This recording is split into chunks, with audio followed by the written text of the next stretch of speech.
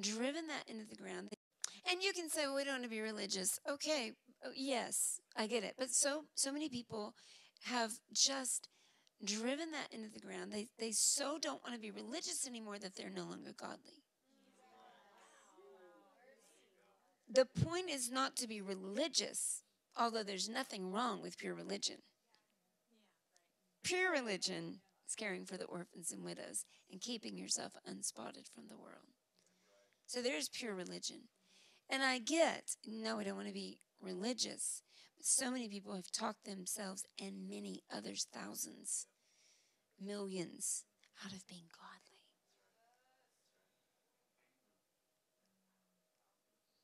So you can say, why would you read that much Bible? Why would you watch that much TV?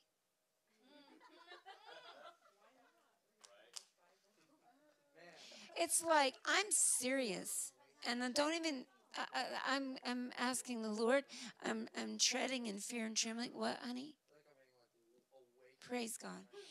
I'm like walking in fear and trembling because I don't want to get on a tangent against anything, but I feel the pleasure of the Lord, so I'm going to continue. If it lifts, I'll stop.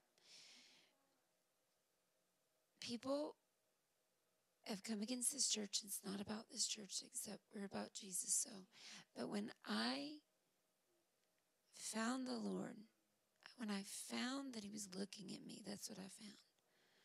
He wasn't lost. I found that he was looking at me. I found that he had found me. I found that he loves me. I found that he's real. No Hindu or Muslim tried to talk me out of that. Only Christians. And it was, don't think about it so much. Don't spend your energy that much. You need balance. For every spiritual thing you do, you should do a carnal thing, literally. And it was interesting because at no point was I like, you watch too much TV. I didn't say, y'all watch too much TV. Why are you drinking? I didn't say any of that. I didn't. But they came to me saying, why are you reading that much? You should do this. Does anybody ever think about what is being gained by the hours of television I watch? And what could be gained? Oh my God, what could be gained? What could be gained? What could be gained by hours in his word with him? And we're not talking about rules and regulations. We're not talking about religious. We're talking about godly. Because many people say, don't be so heavenly minded that you're of no earthly good. Well, what about being so earthly minded that you're no good to anyone? So many people have bought this lie, and they're like, you don't want to be religious. And they've talked themselves and everybody who comes their way out of being spiritual, out of being godly, out of being pure, out of even wanting purity.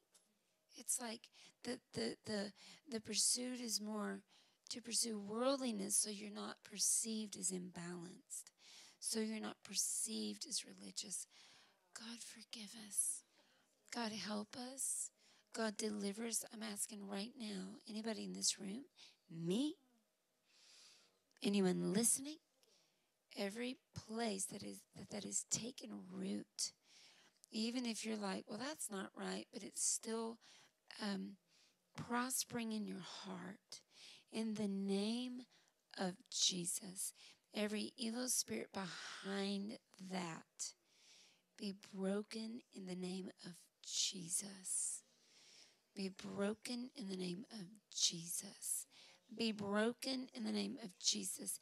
Every evil spirit that brings this deception that we should disguise love for Christ, that we should disguise a longing and a hunger for truth, for righteousness, that to disguise a longing and a calling to worshipers who worship in spirit and in truth.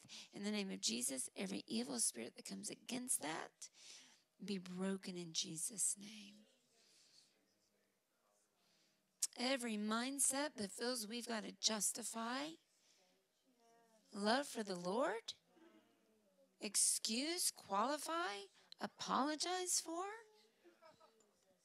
In Jesus' name, every mindset that comes against holiness, godliness, purity, oh, Lord, deliver us.